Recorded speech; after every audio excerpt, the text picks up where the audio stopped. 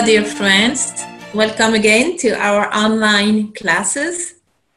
I am Noemi Paimal from Education 3000. Today we have a beautiful subject. I know, I always say that, right?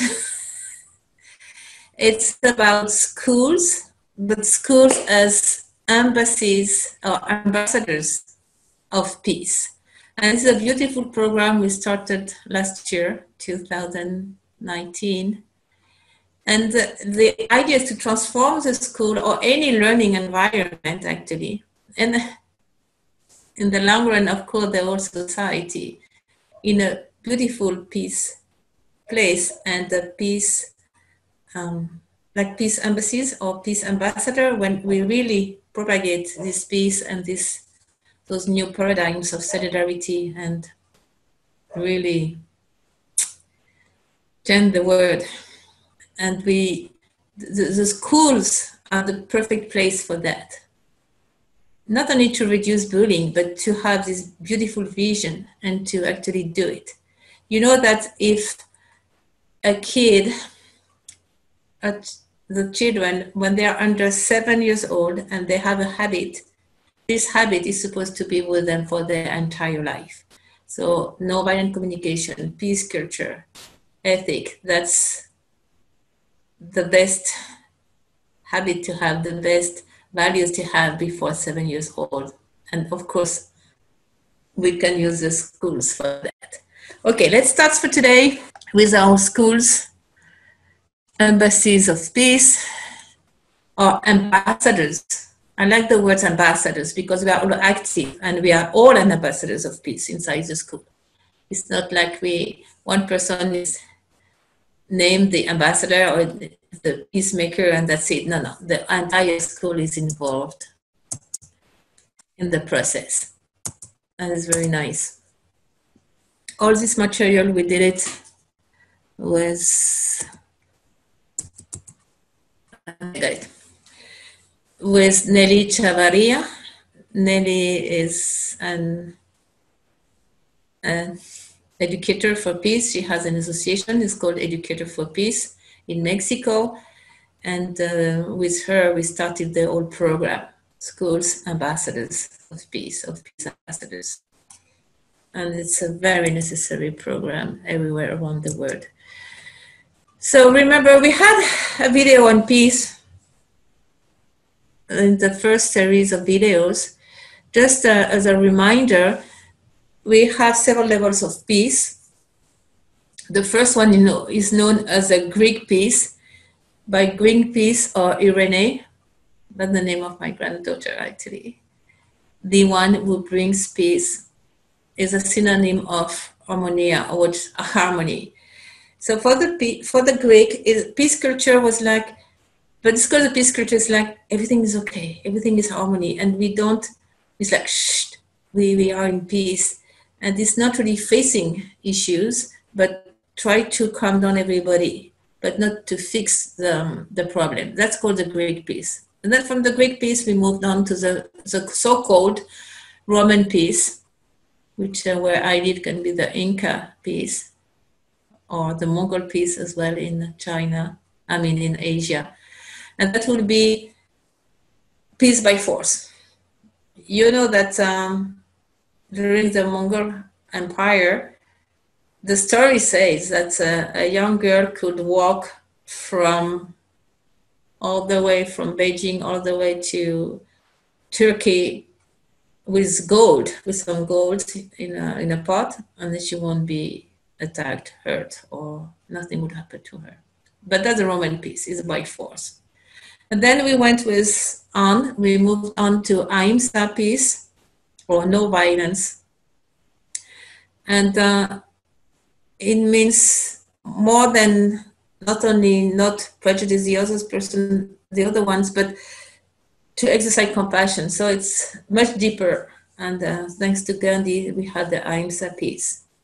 And then we try to move on and have the holistic peace, all levels of peace, with peace or pass 3000. Then we have, remember this peace flag from Nicholas Roerich. That was 1935, 1935. It was before the Second World War. And it was a huge movement to start peace. And now, amazingly enough, after all those years, we start to have a lot of tools through the schools and a comprehension and a will to have this peace. And I'm talking about inner peace, local peace, national peace, and worldwide peace in this order. And peace with nature, of course. So we had a program of Peace 2000. It's called I Can Choose and I Choose Peace, where we want to make people, it's a awareness movement or campaign. So this is the 3 levels of peace: peace with oneself, peace with other, peace with nature. And then if you remember the other video, we have now 8 levels: peace with oneself, peace in the school. So the video of today, School Ambassadors of Peace, is about that, how to do that, how to reach our goal. Peace in the family and lineage, local and national peace, peace with nature, extremely important, peace in the world, peace with everything. It's called universal peace, actually, and peace with history and religion. So all that can be done inside the school. But what I would like to see, and we had books. We had several books. One is a little one called Peace 3000, and the other one is Active Peace, where it's about what to do. It's a report of all the experiences and successful initiatives around the world having peace inside a school or a community, and it's very practical. So for School Ambassadors of Peace, it's like to reach culture through education, and it's a program.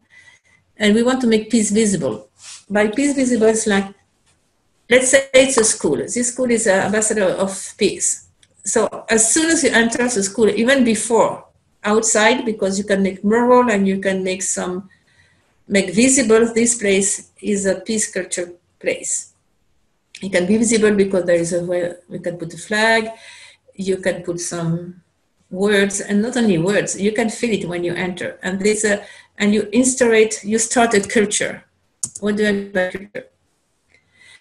We start a cycle of violence, because violence is most of the time escalating process.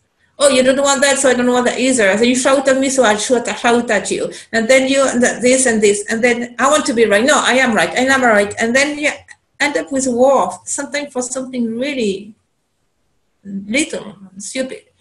So we want to stop this escalating process or this cycle of violence and revert it, and then instaurate what's called a durable peace culture.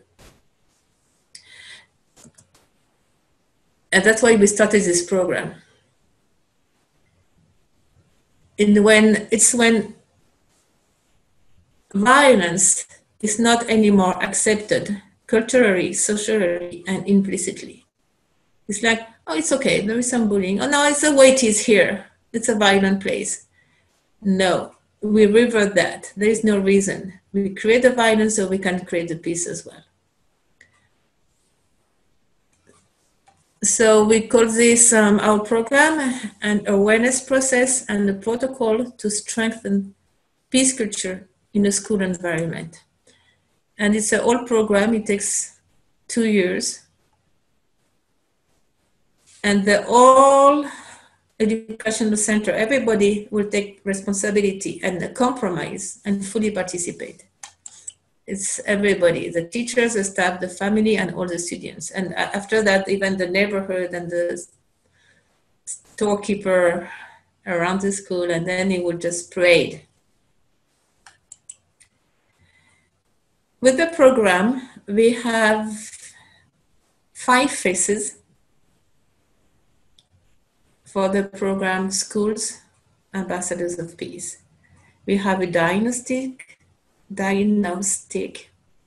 an awareness process, like a pre-phase, when we make the intention visible for everybody. The peace program, it's 1 school year, and then the phase 2, and the follow-up. And we strongly suggest the follow-up will be a beautiful 7 petal school. So we start with the diagnostic and solution. It's a test. Yeah, you won't believe me. Yes, it's a test. It's 100 questions. But with these questions, it helps to find the solution because it's designed to find practical solution and it's easy to carry out. So the test can be done, if possible, it's done by everybody, the students, the teachers, the parents, the staff. If not possible, ask at least maybe the director or somebody who knows the school very well from inside to answer the most objectively possible. This diagnostic is pretty complete and it covers 10 areas. And I want to share with you because it would help to see all the levels of peace and all the action field we can attend with that.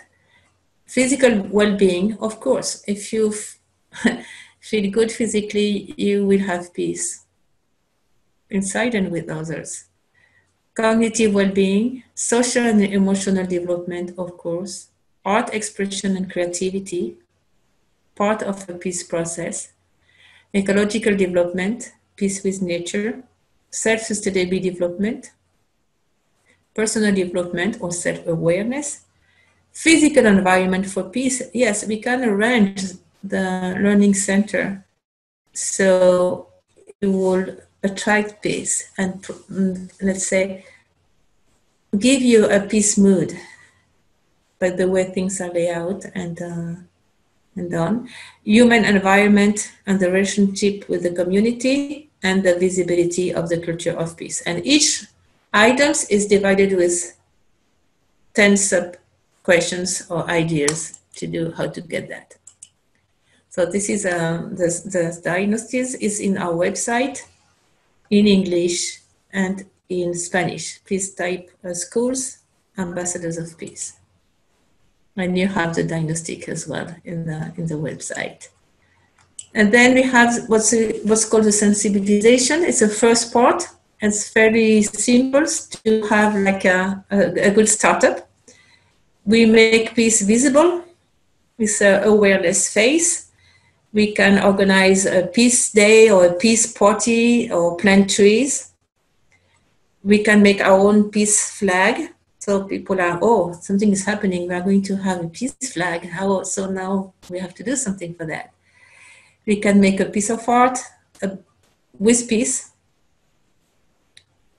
A piece of peace. Yeah, a piece of art with peace. We can have some messages of peace on the wall so it's visible.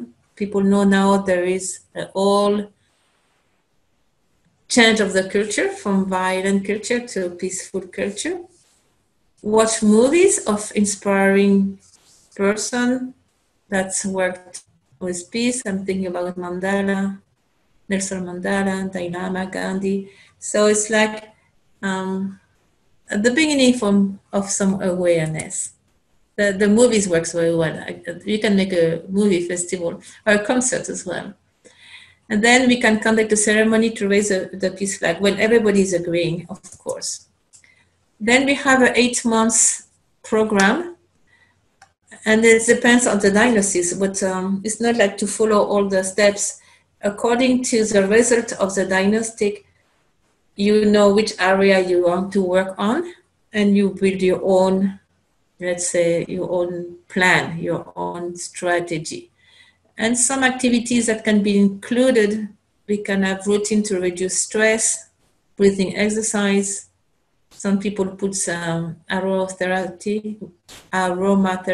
Remember when you have some nice smell, it will calm down the reptilian brain. You can have the development of socio-emotional skills. So all the tools for emotional intelligence we can use here. No violent communication and conscious communication. All the tools should be done at the beginning, actually. Positive self-discipline. Establish maybe a mediation council.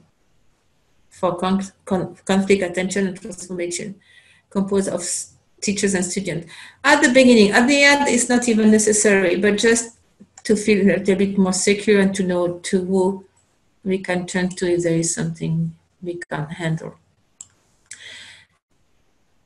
And then we go step by step, 1 value per month. So that's very nice. You can use, I don't know, 1 month we work on friendship, empathy, nature, inner connection. We have the no-violent communication activities. We have values like friendship, teamwork, peace culture in the world, multiculturality, exchanges, inner peace. This is a big subject. Peace with others and peace with nature. After those 8 months, we can have like something visible, like artistic show, or maybe a concert, or maybe a great peace celebration involves the neighborhood, maybe the town. We do the diagnose again, or the nice diagnostic again, and we see the results, and we prepare the plan for the next year. Each month, it's highly recommended to do 1 mindfulness class, step by step, or any other personal development technique. And in months, it would be nice to have everything visible on the wall of the school, so everybody knows the work of everybody and it's completely visible. And when you have visitors, they clearly see, oh, I can see it's a peace culture place, and I can feel it, and I can see how people relate inside. Phase 2 is more extended, and it's larger. It will encompass all the school, all the families and the community. It will involve more. I mean, it will ask. I mean, it's like the first year, but it's deeper, and it involves a lot of personal development, especially with the staff and the family and the teachers. Then there is a part, the social part, and the ecological impact of the peace culture. And it can be, for instance, you can do fairs or fair meetings with the families, and it's called peace fair. Or it can be some activities with street children. We can make activities with local authority and help concretely a group inside the community, inside the town or the neighborhood. Maybe do some activities with grandparents and children in needs. And then we can do the follow-up. And for the follow-up, it will be nice to implement the 7 better schools and have peace culture in each petal. Then we can see in the 7 petal schools, all the petals lead to peace culture, the physical well-being, the cognitive well-being, the emotional and social well-being, the aesthetic too, the art. The green petal is peace with nature. The red petal is peace with our vocation, with what we would like to do on earth, and personal development. So that's a program definitely I would recommend.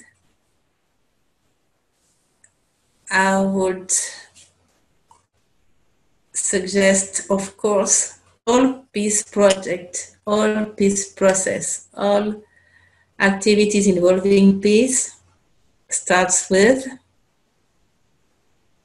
oneself. And that's the beauty of it, because we grow this inner peace, and this inner peace is deep, deep, deep, deep, and it's like a reconnection with who we are, with our purpose of life, with the society, with others, but it starts here. So that's the invitation. Enjoy it, and I see you on the next video. The next video is about post-trauma process. I will tell you what we did in the refugee camps, and it can be done with any kind of situation. It's very useful. So see you soon.